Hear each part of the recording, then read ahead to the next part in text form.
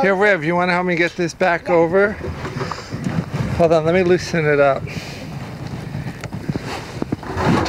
There we go. How's that? Does that look good, Riv? Okay, can I pull it? I want to clean it. Hold on, let me tighten it up. I first need Papa to move it out of the way. Pull it up? Yep. Hey, River, is it filling? No, right. Hey, Riv, how about this?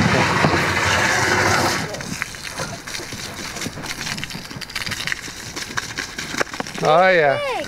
Clean the pig. He loves that. Oh, look at him. Think the water's working now? Yeah. Good job, man. Give me a high five. Yeah. Hey. I'm Conor Crickmore, and I moved from the city to the country to become a farmer and to explore that connection between my food and the natural world. I am passionate about growing. I not only grow for the community, but also for my family. When it's time for us to eat, I gather the ingredients from our family garden and around the farm. I then cook it at our barn. Follow along through that entire journey as I plant seeds in my garden and care for the plants as they grow. Come with me on the final harvest and through the preparation of the family meal. Learn to grow and cook with simple methods with the food you grew yourself. This is Seed to Plate at Neversink Farm.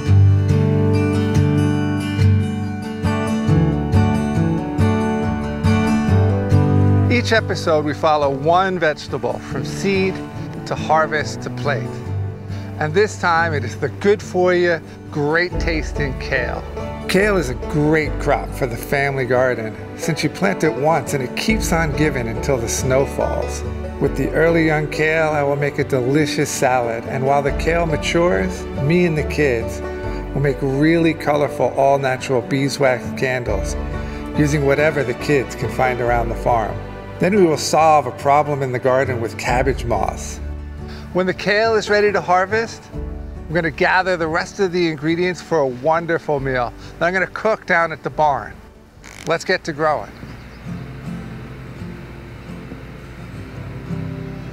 All right, so I'm going to seed kale, a few different types. I actually got it nice and big, so I'm using big pots.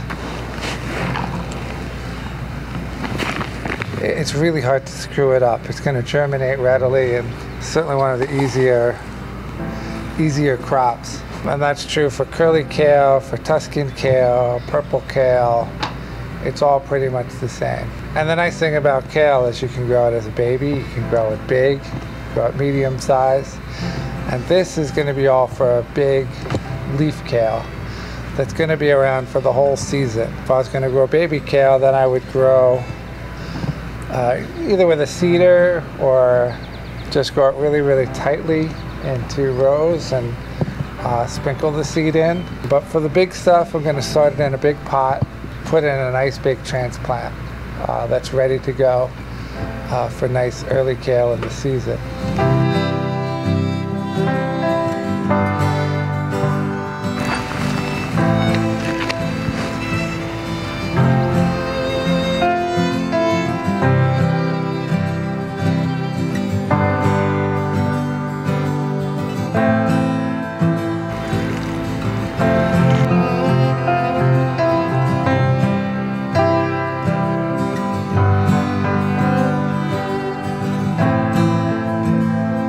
All right, so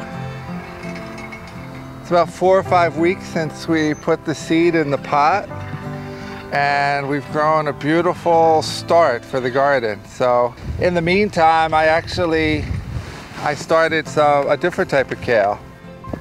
Right, so this we started together, and then I threw in some Tuscan kale. So this is curly kale, and this is Tuscan. Just figured it'd be nice to try both of them, and we'll definitely try to cook with both of them. And so I'm gonna put them at 15-inch spacing down this bed. Hey Riv, you know the 2x2 grid? Yeah. Wanna grab that?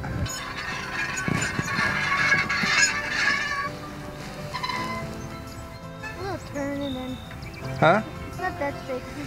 That's okay, because we're just going to use the line anyway for in the center of the bed.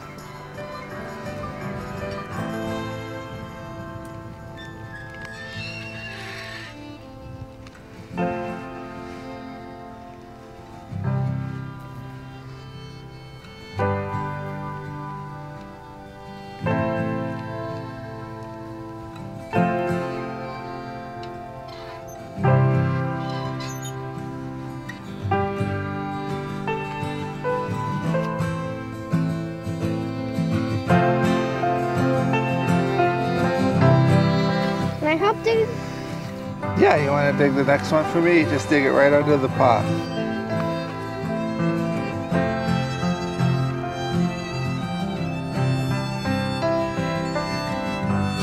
How the plant gets into the ground and getting the spacing perfect is unimportant. What is important here when planting is these moments together with my kids.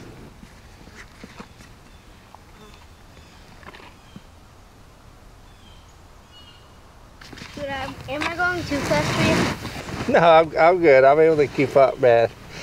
You're all right. Are you trying to say that I'm going too slow? Yeah.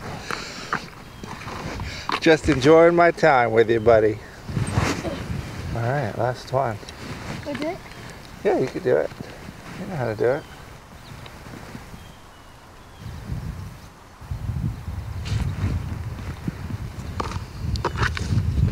All right, so we'll give them a few weeks. We'll come back, and what we're going to do is we're going to fertilize them then, because right now they don't need it, but in a few weeks they definitely will. Cool?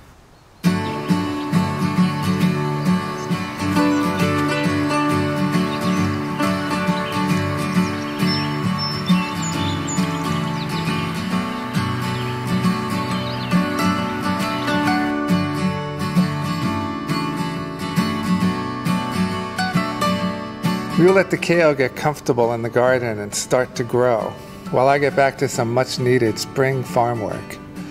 The peas are reaching for the sky and need a bit of taming. The weather may still be cold, but the sun is out, and certainly the first sign of spring in the outside fields at the farm are the delightful snap peas, a rare seasonal treat that you can't get at your big grocery chains. This is what small-scale farming looks like.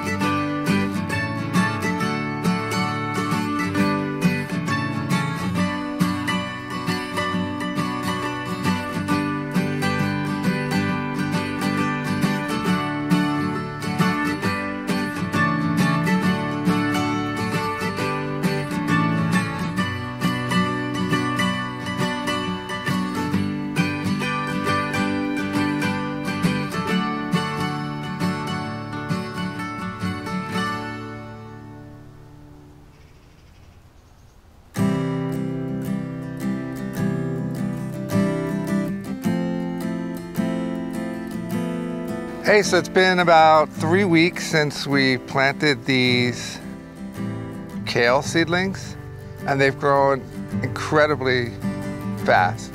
And that's because they really like the cold weather, and it's been a really, really cold spring. But they don't mind at all. They're not as tall as they're gonna be. We're gonna hope that they're gonna get probably up to about here, and then we can use them for cooking. But when they're small, we can still use the small leaves for salads because they're really tender.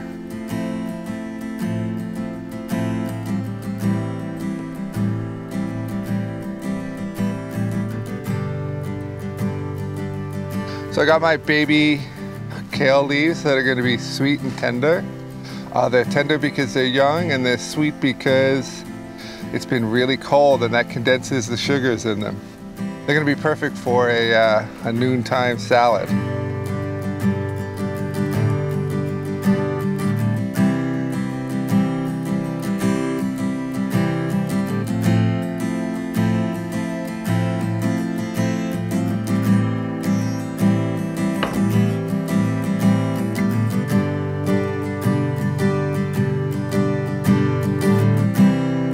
So we did a check-in on the kale and got some beautiful baby leaves from just under the young plants.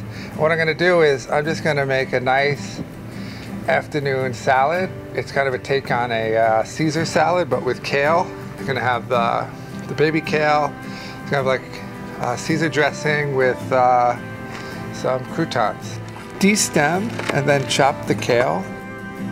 Young kale like this is very tender, so you need not get finicky about stems. I'm going to get started on the croutons, which is just a great bread cubed and sauteed in olive oil.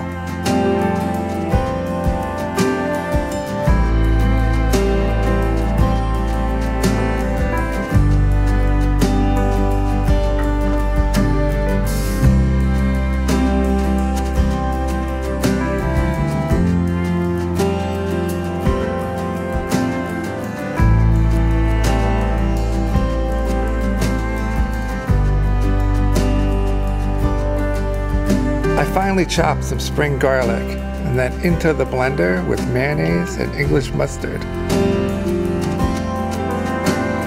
A drizzle of white wine vinegar and Worcestershire sauce.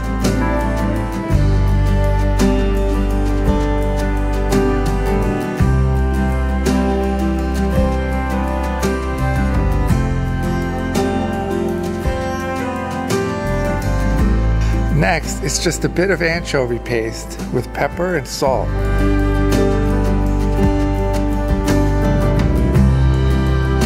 The next ingredient pulls all those flavors together and makes it a Caesar salad for me, the grated Parmesan.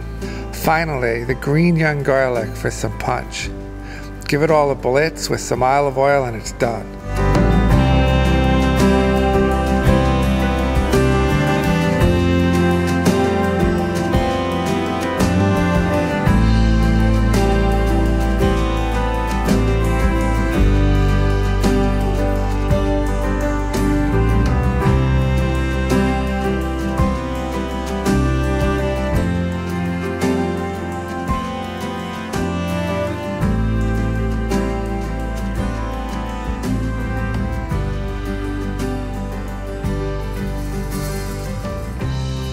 Dress the kale, plate, and add croutons. Oh, and of course, some more Parmesan.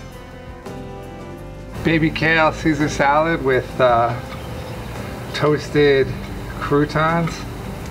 Fantastic.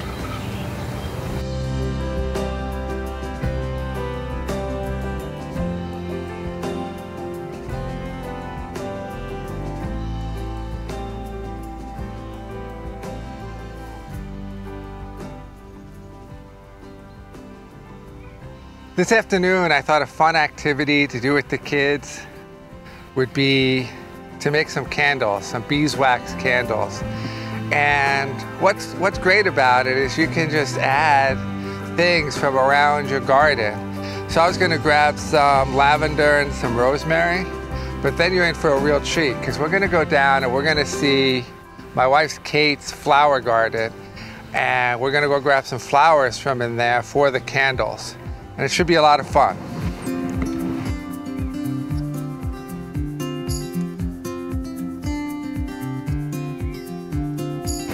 Hey guys! Hey. Candle making. Didn't know that. You know that? So what we're gonna do is we're gonna put flowers in the candles. So you guys gotta pick your favorite flowers. So you guys go in the garden and find whatever flowers you want.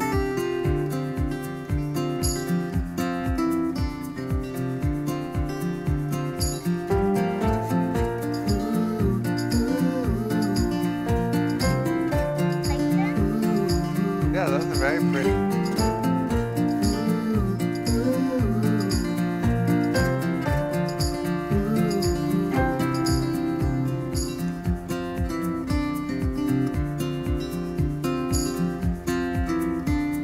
While the kids are looking for flowers, I'm going to start a fire to melt the wax. It's hot out, it's summer. Wax will probably melt by itself, but I'm going to start a fire so we can get that going, and it's going to be a lot of fun.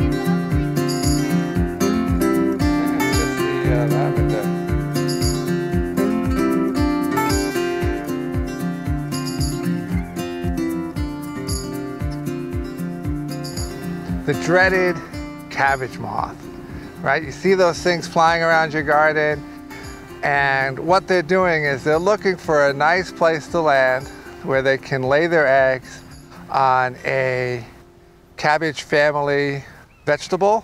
So you're gonna be your broccoli or your kale or your cabbage, and it's gonna lay little eggs, turn into caterpillars, and those caterpillars are gonna eat your plants. And this is what it looks like.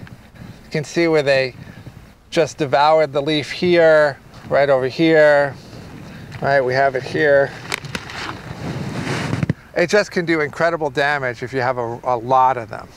The best thing to do is just to pick them off. It's very hard to stop the moth because you can cover everything, but that's going to be ugly, and it's going to be just a difficult thing to keep around in your garden because of wind and the rest of it. So the best thing to do is just have really good soil so the plant can defend itself. In my farm, I find the better the soil, the less the cabbage moth. And then you can just pick them off. They're very easy, right? There's one right here. I just take it off and put it on the ground and step on it. And that's the end of that. And so when you start to see those places where there's damage, you can go and just look for the caterpillar and take it off. It's a lot better than using some spray. There are sprays out there, but in your garden, this is just the best way to do it. And it's not such a big deal unless they just go crazy. So once you start seeing those cabbage moths and you see that hole in your leaf, just go and pick them off and everything should be fine.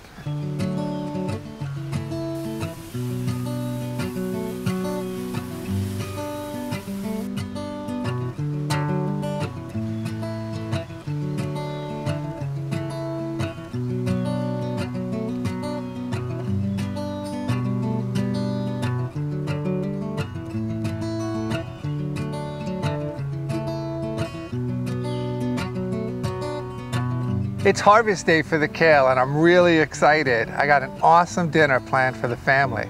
It's been a long time. It's been 12 weeks since we put a seed in that pot, and then 4 weeks later we transplanted it in the garden, and now we have this incredible bounty of kale, more than I could ever possibly eat.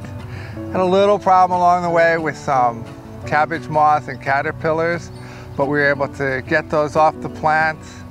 They were healthy, and now I'm going to be harvesting them for a meal. And I plan a BLT salad with bacon, lettuce, tomato, but the lettuce is going to be replaced with the kale.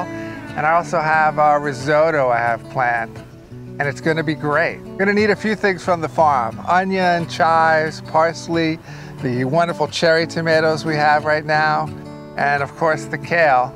We're going to grab all of that, we're going to head down to the barn, and we're going to cook it up.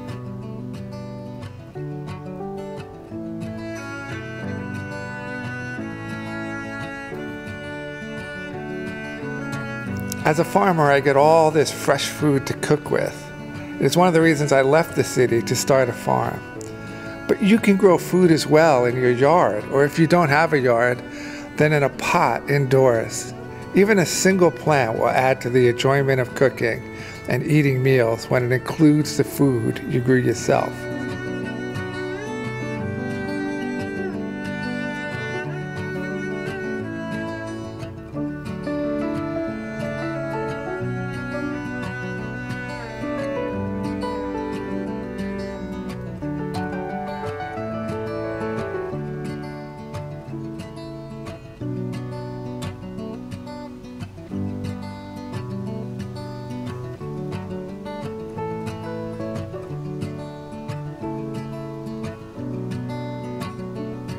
I'm gonna cook 2 kale dishes. One is a BLT, which is a BLT salad, which I'm just replacing the lettuce with kale.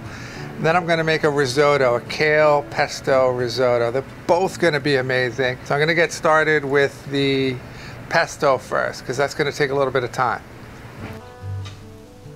I get the stock onto the grill, and you can use chicken stock or vegetable stock. It doesn't really matter. I leave that to simmer and chop the chives, parsley, kale for the pesto. Then chop some onions to cook with the rice.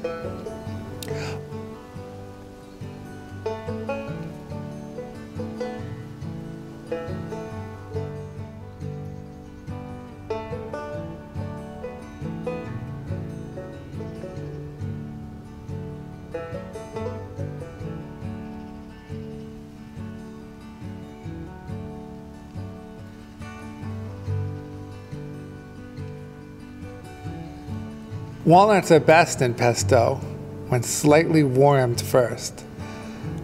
The rice is first cooked in oil with the onions just before I start adding stock.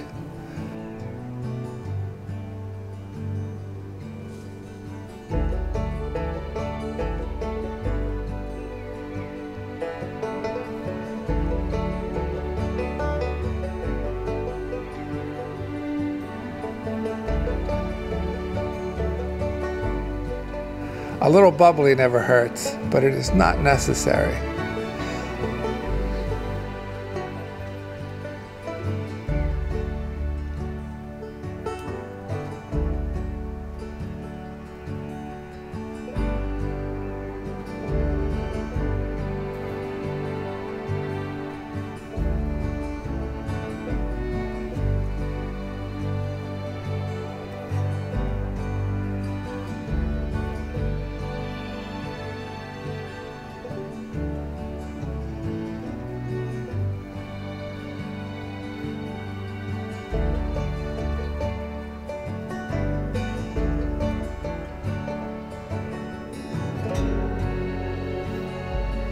Then blitz the walnuts and the rest of the chopped veg with garlic. Add a little stock and blend until smooth.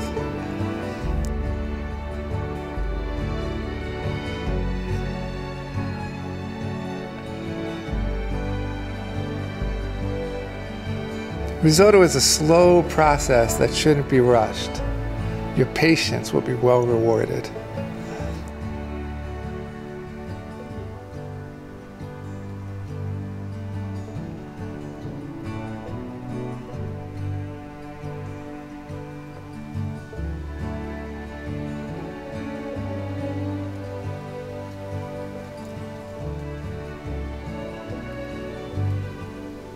Finish the pesto with olive oil and Parmesan cheese.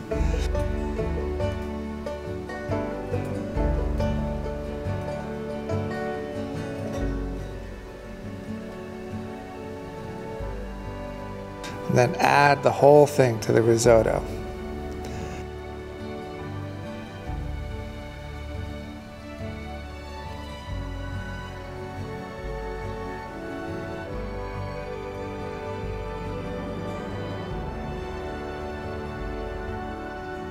All right, I got the risotto sorted. Now I'm going to move on to the BLT salad. This is a side of bacon, smoked from the farm, and I'm going to crisp it up on the grill. Add kale, tomatoes, and a wonderful dressing made with creme fraiche, lemon. Really, really simple, but I know the kids are going to absolutely love it. This salad can be made any way you like. If you don't want bacon, that is okay. If you like a different dressing, that is fantastic. Cooking should be fun, and never let anyone tell you you are wrong in what you like. When you put passion into what you do, it will always be worthwhile. Enjoy this time, experiment, try different things, and make today a wonderful day, and share it all with the people you care for.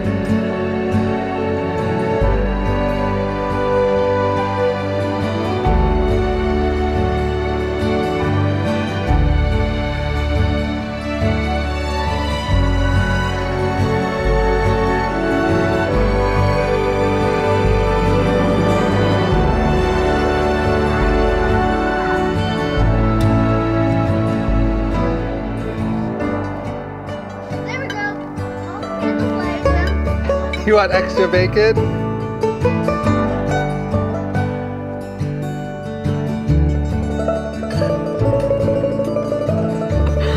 Right on top. You want some of this?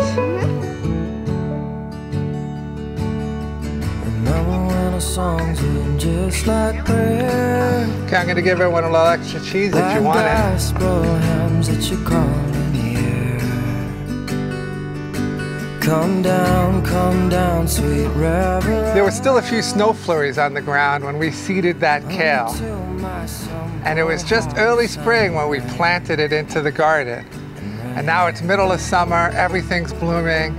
We're having a beautiful dinner outside. We had a few problems with the cabbage moths along the way, but we were able to overcome it and still create this beautiful meal, just growing your own, being able to cook it yourself. Cheers.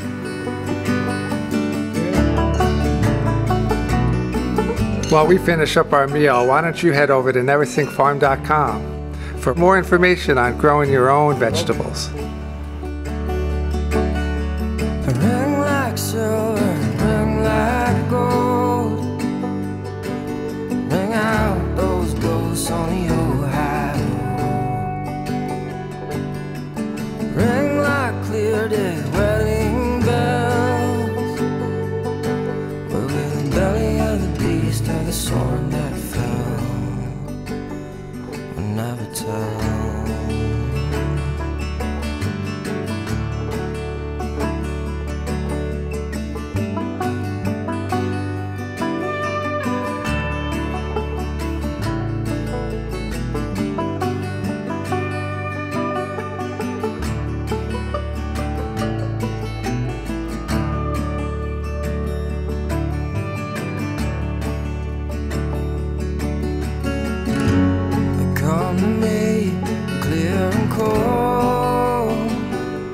Some say